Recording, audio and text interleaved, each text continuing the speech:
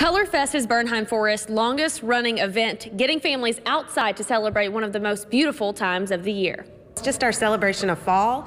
We have lots of fun family activities to do throughout the day. It's time for all things fall at Bernheim Forest. We'll have hay rides, we'll have a hay maze, we have pumpkin rolling, we have a pumpkin launch. This is the 23rd year for ColorFest. Amy Landon says it's one of the events Bernheim Forest is known for. We get questions starting in, over the summer and even in the spring. When's ColorFest this year? People really enjoy it. It's a great event. We try to change it up a little bit every year. Signs and maps will lead the way from the live music and food vendors to corn pits and hay rides. The weather should be perfect this weekend. We're really excited to have some nice fall temperatures. Craft vendors and tents will line the sidewalks, but Landon says they still encourage people to go off the beaten path. We want people to come outside, see the leaves just starting to change, breathe in that fresh air from our pristine forest. New this year, kids can use recycled materials to dress up like the forest giants. Just like our big forest giants, and make costumes of your own. Those who pay for a membership with Bernheim Forest get into ColorFest free of charge.